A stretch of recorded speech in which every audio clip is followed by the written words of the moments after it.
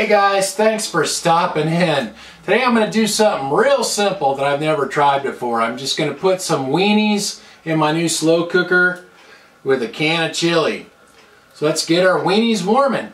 This stuff is already cooked, so you're probably wondering why cook it in a slow cooker. And I was thinking, well, it might be handy for, like, you know, if you had people over, like you're watching football or something like that.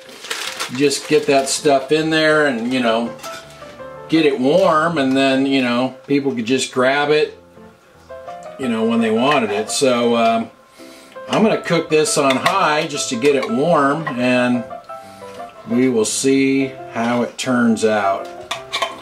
See if it's a good idea or not.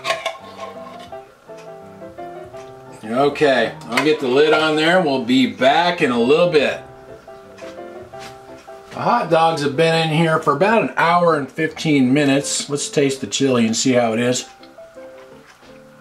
It's pretty warm. Needs a little vinegar though. I'm going to add a little hot sauce to it.